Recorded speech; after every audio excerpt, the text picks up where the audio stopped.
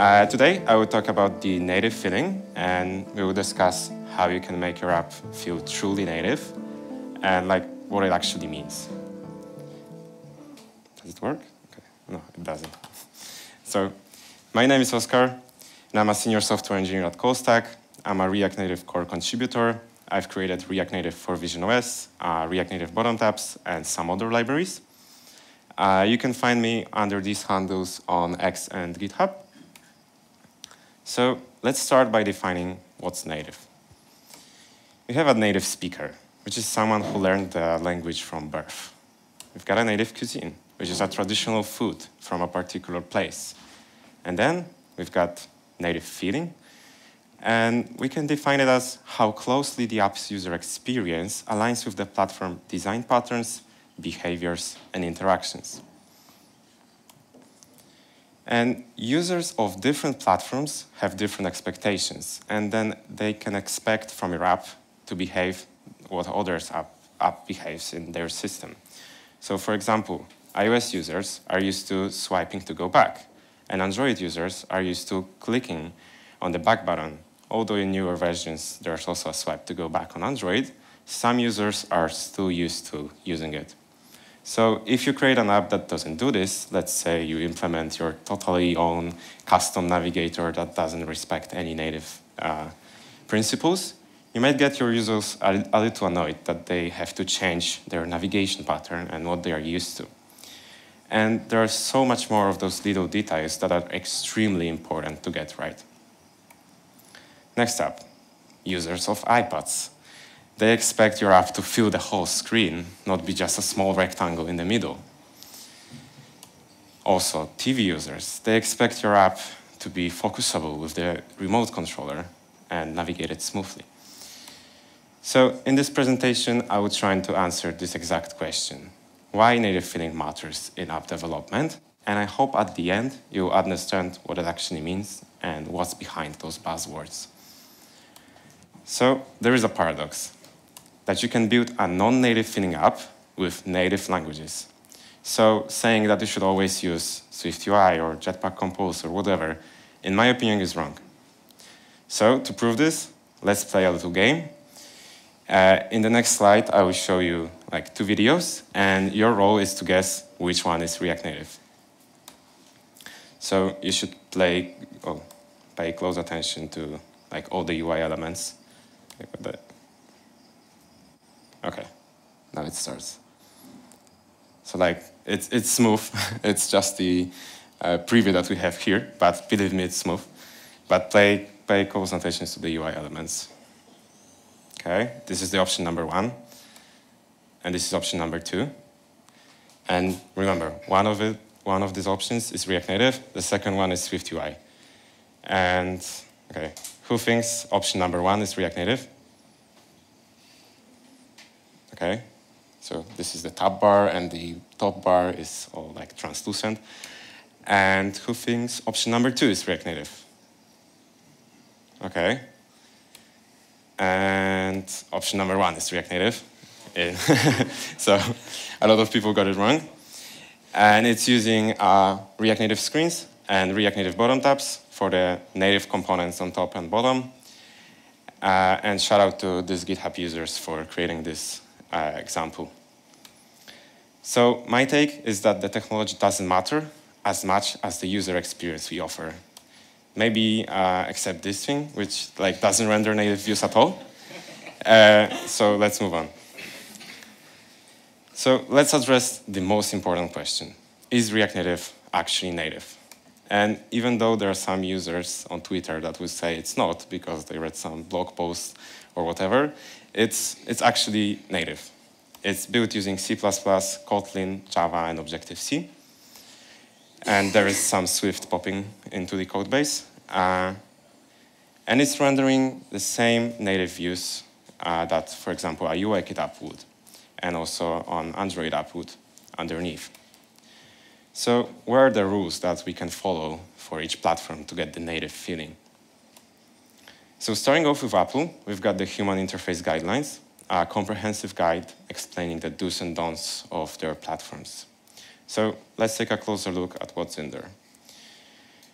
So in one of their sections, they outline the navigation and search. And they go into best practices and platform considerations in this guide. So let's take a closer look at the tab bar document. So after the outline, they show you some best practices.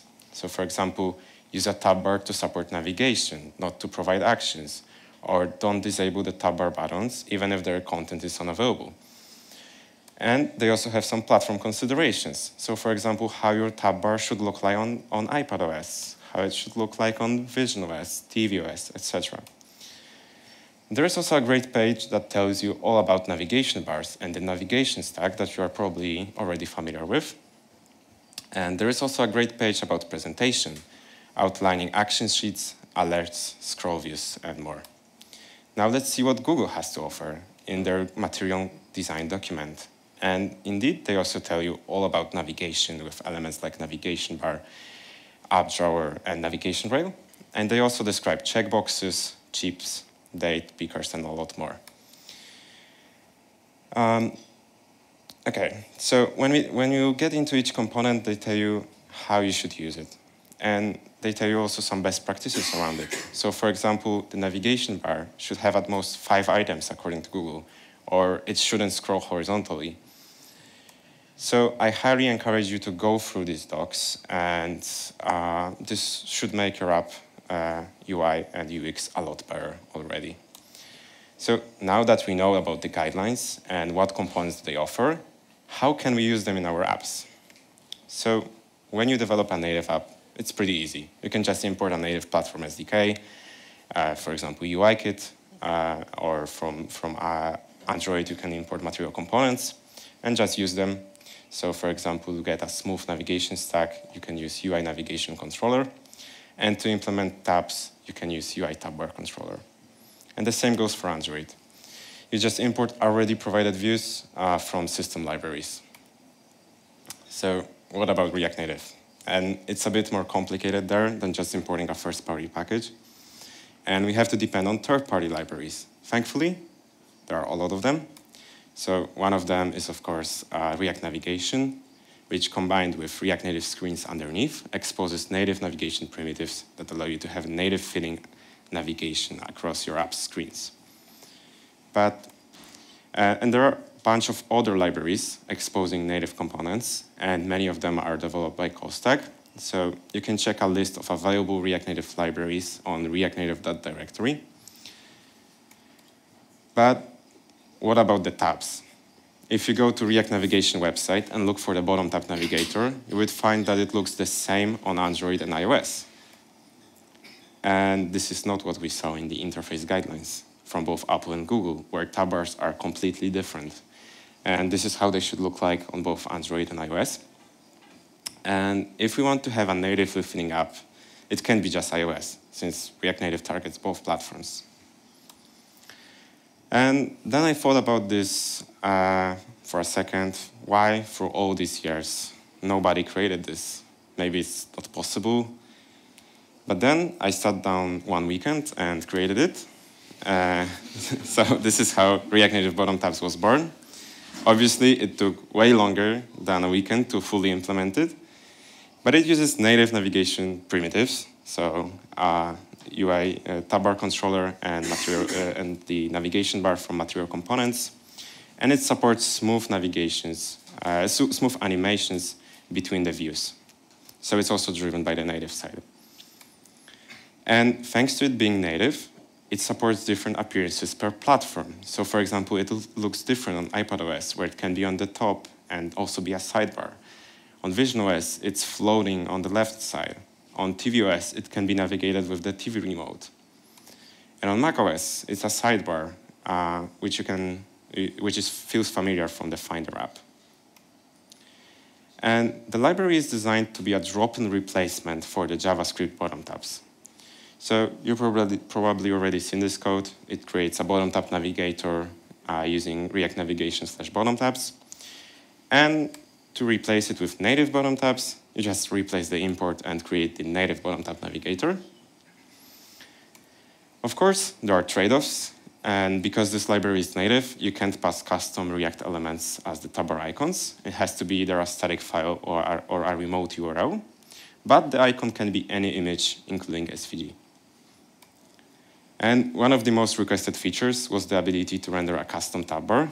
So if you want to ignore everything written in the interface guidelines, like you still can, and you can still leverage the native transitions between the views.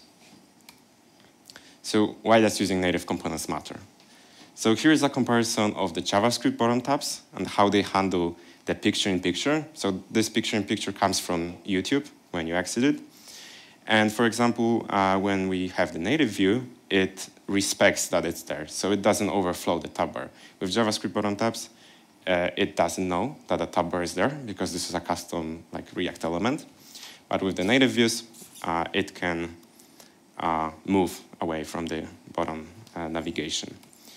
And there is another example on Android where native bottom tabs respect the material view color set in the system settings. So for example, if the user sets its favorite color to orange, our app can respect it and also change the bottom navigation bar to be this color. And this is already supported in React Native bottom tabs. And the library supports both React Navigation and Expo Router. And you can read about the integrations on their blog posts or in the library documentation. So I highly encourage you to give it a try. You can install it using this command, and you can scan the QR code to give it a star on GitHub. We are getting close to 1K, so, okay. Okay, one more minute to scan, and... Because we already use it. Oh, yeah. Really? Yeah. Oh. For a long time. I have it in every app I ever made, almost. Oh, that's great. Yeah. Okay, let's move on. Let's move to another library that enhances your native feeling, which is Zigo by Fernando Rojo. And it exposes native menus for Android, iOS, and web. And you can find these all around the system. So users are already familiar with them, and you should use them. Another big thing, bottom sheets. And you're probably familiar with the Gorham's bottom sheet library, and I think it's great.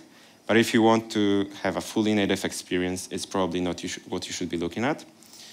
In one of the blog posts about native view, Samuel from Blue Sky pointed out that they were having a lot of issues with this library, and mainly with accessibility, but not only, because this library from Gorham uses Reanimated to implement the sheet. And they ended up creating their own custom native implementation of the UIKit sheet. But there are other alternatives, like React Native True Sheet, or the ones that provided in React Native Screens, where you can use it inside of React Navigation when you set the presentation of a screen to be a form sheet or a page sheet. Okay, so let's move on to another topic, animations. And there are a lot of basic terms everyone tells you about when they do presentation about the native feeling. So for example, always animate at 60 frames per second, use reanimated or at least native driver in the animated API. Use interaction manager, which allows you to schedule a long-running operation after any interactions or animations finish. But I want to bring your attention to another topic. So let's say we have this code that does a for loop to 1 million and console logs just chilling. And then we render this button in our app. And the user presses this button and then immediately tries to press the go back button. So what do you think will happen? Option A, user goes back. Option B, app crashes. Or option C, app is stuck. So who thinks is the option A? Okay. Who thinks is the option B, that the app will crash? Okay, and who thinks is the option C? All right. So yeah, you're right. This is the option C. You can't do anything on the JavaScript thread until the loop is finished. And this is how the thread's representation would look like at the moment, obviously simplified. But our do something function would be blocking the execution on JavaScript thread until it finishes counting to 1 million. And unfortunately, even though we are using native navigation primitives, the event needs to go through JavaScript to trigger a dispatch to navigate back through React navigation. But we could still, for example, scroll a scroll view because its events are triggered from a native site to JavaScript, but obviously JavaScript would just ignore them because it's busy. So the main takeaway from this is that you should at all costs avoid blocking the JavaScript thread and opt in to using native libraries where possible. For example, if we would move this whole big for loop to the native side, we could spawn a separate C++ thread that doesn't block the JavaScript thread. So this is how the computation would look like now, where the JavaScript thread is empty, and we would spawn a new thread that would count to 1 million, and we could still interact with the app. And then JavaScript could await the result, and we could resolve the promise on the native side once the calculation is finished. But you most likely don't need it for most calculations, but it's good to know that the possibility to do so is there. All right, so a quick recap. First of all, follow guidelines provided by platforms, so either human interface guidelines or material design guidelines. Use libraries that are exposing native UI elements, and ensure that your app feels native on both platforms and not only iOS, as many of us do. So yeah, thank you.